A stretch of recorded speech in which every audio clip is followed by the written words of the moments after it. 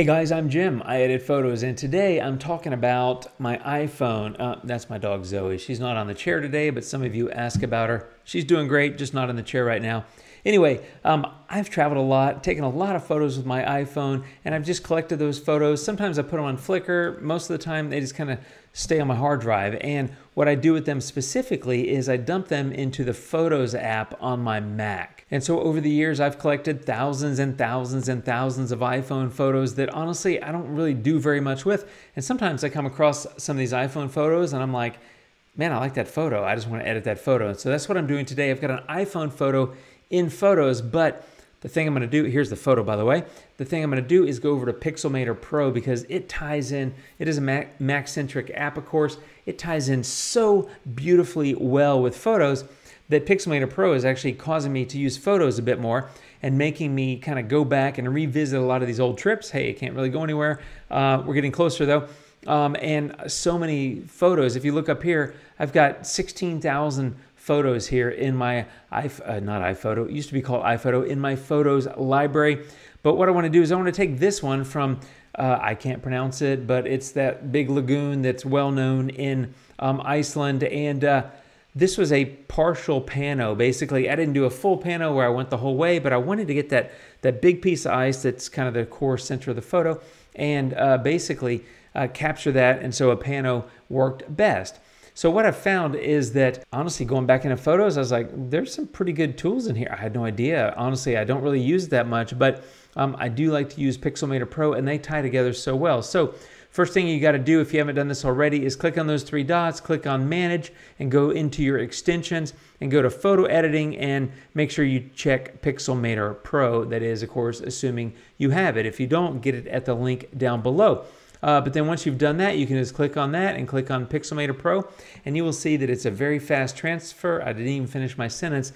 I'm already in Pixelmator Pro. That's how nicely tied together they are and how quickly these two work in combination. And there's some really cool features that allow you to kind of bounce back and forth and take advantage of some of the key aspects of Pixelmator Pro and some of the key aspects of Photos. So let me do a quick edit here. I don't know if this is exactly what I want to do, and I'm kind of winging it here, but I see a scene like this. I want to go a little bit bluer. I'm going to go into lightness, and for sure I want some contrast because I want to accentuate some of those darker kind of the depths of the water to make it look a little richer and darker. I don't know why I did that. It felt like it was necessary. I'm going to actually maybe pull up shadows. I'm going to pull the black point a little bit. I'm just creating contrast. If you can't tell, let me show you there's before and after that tool.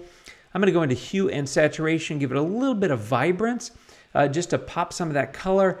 And then at the same time, or I guess right after that, I'm going to go into selective color, go into blue, pull the saturation down just a couple of percentage points. I don't want to overdo it. It is blue and it's pretty awesome looking there, but I don't want to overdo it.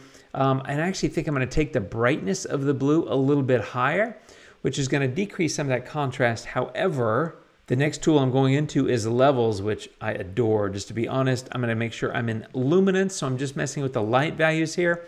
And I'm going to play around with some of these things, and you can kind of see what I'm doing. This is going to create a little bit more contrast, and all I ever do is I just experiment with these little sliders and just kind of move them around and kind of see what looks cool to my eye and what I like. I'm going to leave that top one alone. I'm going to pull that a little bit. Let me check the deep dark bits. There we go. Maybe something like that. Let me turn this off and see. As I said, I don't have a script here, my friends. I'm kind of playing around with this photo. I know generally what I want to do, and I've done it before, similar photos, but just kind of having a play here.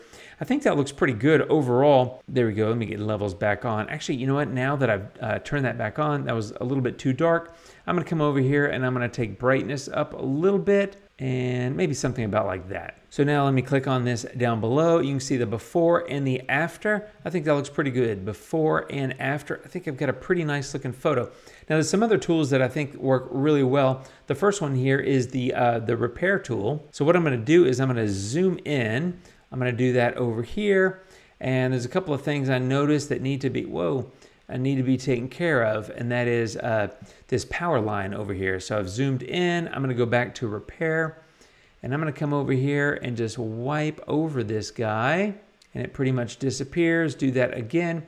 Clean that up just a little bit. And while I've got that, I'm also going to come over here and get the reflection, because if the power lines are gone, the reflection needs to be gone as well. Now there's a couple other things. I think a little bit there of a power line, that's gone, and a little bit of a power line in the distance over there. And I think I'm going to pull a few of these little darker, tiny little bits of ice that are floating here in the lagoon and get rid of them as well, just to clean it up a bit. I think I'll leave that there. I think that looks pretty good overall. I'm going to go back to the hand tool and go back to zoom to fit. And I'm feeling pretty good about this photo. I think that looks nice. I'm going to click back on color adjustments. And one more time, the before and after. There it is, before and after. So here's one of the cool things where they really tie in together. I'm going to click Save Changes, and you're going to get two options: save a flat file or preserve edits. If you ever think you might want to make some adjustments, click Preserve Edits, because when you do that, it's going to drop it back into Photos. See how quick that is? And there it is, but your edits are preserved, which means you can now go back to Pixelmator Pro and pick up where you left off if you want to. So instead of making edits here, what I'm going to do is I'm going to go back to Pixelmator Pro, and once again, you'll see how quick that is. There it is. I didn't even have time to pause, and you can see that all of my edits are still here. So if for some reason I was like, you know what, I really need to do this or that or fix this or that, I can come back in here and do that. And here's one thing I want to do, and that is I want to smudge the sky a little bit, soften it basically. So I'm going to go in there and I'm going to get a big brush, and I'm just going to smooth that sky a little bit. And, you know, I'm just going to go over this kind of quickly, but something about like that. And now if I zoom in and take a look, whoops, that's the text tool, not the hand tool. I kind of thought that looked a little funny. Let me do this, pull in up there, and now go back to softening, and let me do a before and after. If you look at the sky, there it is, before and after. It's not a massive difference, but I don't know if you can even tell, to be honest. I can tell, but it's not a massive difference. But just zoom to fit. That's just something I would want to do. I might think about later, for example, or sharpening. You can do the same thing. We can come in with sharpening. But I'm not going to use sharpening, and that is because what I have found is that I actually like to add the definition back in Photos. So once again, I'm going to click Save Changes and Preserve Edits, go back into Photos, and here they have this definition slider, and I'm going to go ahead and just bump that up a little bit, because I find that that makes a little bit more impact on the photo than the sharpening slider in Pixelmator Pro. I have to really do a lot to get much of a visual impact with the sharpening slider that I was showing you, the sharpening brush in Pixelmator Pro. But I feel like here, sliding this definition is kind of like a little bit like clarity, a little bit like structure, and I think has a nice impact visually on the photo. So if I turn this off, there it is before that definition adjustment, and there it is after.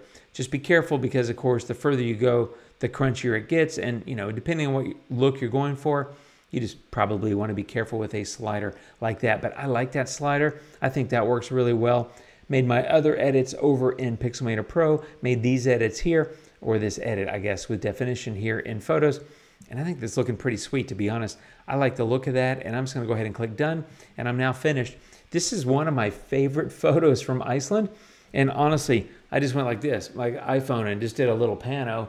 And it's not even a full pano. As you can see, it's not really long. I kind of just did, it's like a half pano or a partial pano. I don't know what the term is, but one of my favorite photos from Iceland. And honestly, I think it looks pretty sweet. I want to maybe get that printed.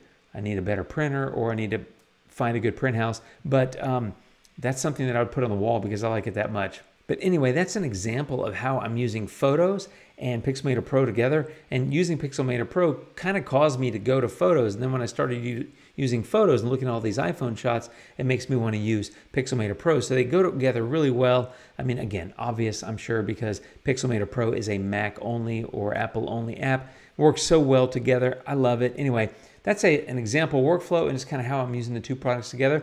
Hope it gives you some ideas that you can use in your own edits. Thanks for watching, my friends. I'll be back more. No, I won't. I'll be back soon with more, talking about this app, well, not this app. I'm in Photos now. See what I mean? They go together so well, I lose track of the fact that I'm not even in Pixelmator, that I'm in Photos. Anyway, I will be back soon with more about Pixelmator Pro, as well as other apps. If you have specific things you want me to cover, let me know. I'll be back soon. You guys take care of yourselves. Thanks for watching, and I'll see you soon. Adios.